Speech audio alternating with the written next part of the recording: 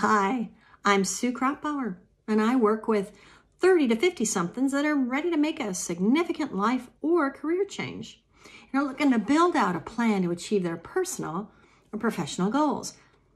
A quick note before we get started on this week's topic. For those folks that have been reaching out to me via Facebook, please forgive my lack of response. I am currently completely locked out of Facebook and working with their support teams to figure out how to get back in. As a result, I can't see nor respond to any messages there. As a fallback, if you're looking to get in touch with me, pop over to my website and send me a message there. Cool? This week, I'm nearing the top of the Scoville heat scale for this Sweet and Spicy Shorties series for midlifers. Last week, we took a bite out of the Carolina cayenne with spicy topic number 5, procrastination, or why you always find you're getting backed into a corner. For those of you just seeing this series, the Scoville heat scale is the official measurement of the spiciness or heat of chili peppers. This week, we're jumping into the top habanero hot at 35,000 SHU Scoville heat units for our topic. Get ready to be uncomfortable as we jump into spicy topic number 6. In with the good, out with the bad. Is it more enjoyable to eat a banana split or a tofu sandwich on whole grain bread? Is that a rhetorical question, Sue? It is more pleasurable to watch your favorite movie for the ninth time or spend time at the gym. One of these choices is much more enjoyable in the short term, but it adds to your long-term pain.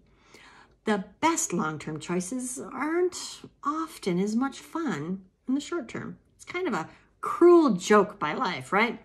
But this mindset is the primary cause of folks' procrastination tendencies. Instead of asking yourself what would feel good right now, ask yourself what you can do right now that will benefit you in the future. Say, one tofu sandwich in place of a bacon cheeseburger might not have a huge impact today, but it'll make a huge difference if you make it a habit, or salad or something else if you don't like tofu. Anyway, we all attempt to predict the future when making decisions. You employ this strategy even when you're looking for a snack. Consider your options and imagine how you'll feel when you're eating it. What's pleasurable short term is often detrimental in the long term with poor choices. Really.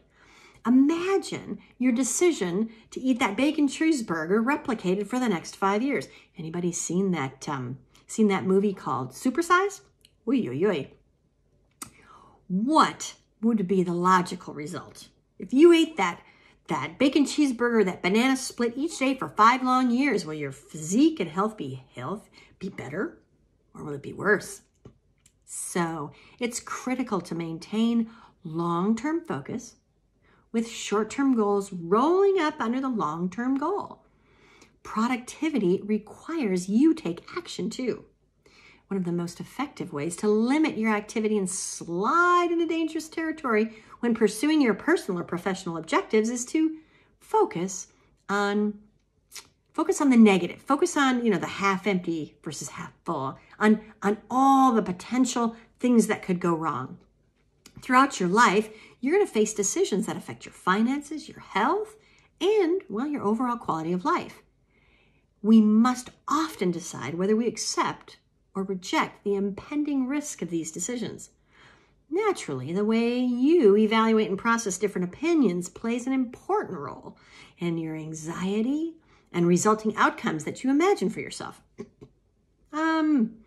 Imagine you received a performance review at work that was quite positive overall, good, but contained a few constructive comments about where you could improve, and you find yourself fixating on those remarks. Rather than feeling good about the positive aspects of your review, all the good things that were said about you, you feel angry and upset about the few critical, constructive criticisms. Sound familiar? Or get stuck imagining your business will result in bankruptcy and homelessness rather than create a new stream of income for yourself. Worry. I'm a worrier, by the way, calling me out. That is a sure way to ensure that you stay stuck and don't do anything. The truth is, many outcomes just can't be predicted. The only way to know the truth and the outcome is to try. Ruminating on the negative can take a serious toll on achieving your short and your long-term goals. So taking steps to combat this bad software, we've talked about that in the past, bad software, this bias that's running through your head can play a huge role in boosting your mental well-being and achieving the success that you desire. So, great advice, Sue, but really, how can you avoid assuming that the worst won't happen? Well, consider real risks. In many cases, the only risk is to your pride and your ego. So is this really a risk? Feeling foolish or feeling like you didn't do well? Consider the risk and decide if you can handle it. And, have you heard of the Ben Franklin method? I often use this to put down details and potential outcomes of a decision. I make a table. Franklin's technique is to put two lists side by side in two columns on a sheet of paper. List the pros in one column and the cons in the other. For many of us, that list may be just enough to help us visualize both sides of a decision and lets you step back from the emotion and see it from a neutral perspective and make an educated decision. Another idea. Forget the negative, focus on the positive outcomes. Once you've decided the risk is manageable, well, imagine it with a positive outcome. When the future is appealing, you don't have to motivate yourself or force yourself to take action. It will happen automatically. Visualize what success will look like on a daily basis. Write it down in your journal. Put a sticky note on your phone or your bathroom mirror. All will work to keep the positive visual picture in front of your mind. Lots of folks, including me, use vision boards. I have a vision board exercise in my Kickstart Your Comeback program. It's really good. You might want to check that out. How about rewarding yourself for any positive movement on your goals, your tasks, and your works? Even small steps forward is worthy of a reward and a celebration. Just not the banana split or the bacon cheeseburger all the time. Here's a great quote for today by Rick Warren. And I'm paraphrasing it a bit from memory. And I'm going to take some artistic license here. Let me think. Transformation is a process. And as life happens, there are lots of ups and downs. It's a journey of discovery. And there's moments when you're on the mountaintop and moments when you're in the valley, but all inform and enrich your journey. So how your brain views the future has a major impact on your motivation and your actions. Maintain a positive image of your future and, well, your motivation will remain high. And as I like to say, it's like a self-fulfilling prophecy. And I bet you make forward progress naturally with a positive attitude. Negative expectations, that negative Nelly, that half empty versus half full on the other hand, will take all the wind out of your sails. I promise you it will. Well, we went habanero hot this week and you bravely faced the heat. Way to go.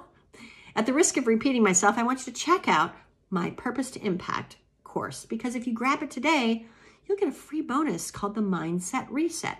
It's 52 weeks of breakthrough challenges that I'll send you every Sunday. It's just a simple activity you can do each week for the entire year and integrate it into your life so you stay motivated to tackle your wildest dreams and help keep that negative Nelly out of your head. Check out Purpose to Impact using the link in the description, and I'll see you next week as we start rounding, and well, not even rounding, we rounded home base. We're going to slide into home base. I love these baseball analogies. You have a delightful week. Again, remember, if you need to get in touch with me, go out to my website at the link below and leave me a message there since I'm still locked out of Facebook. Have a great week.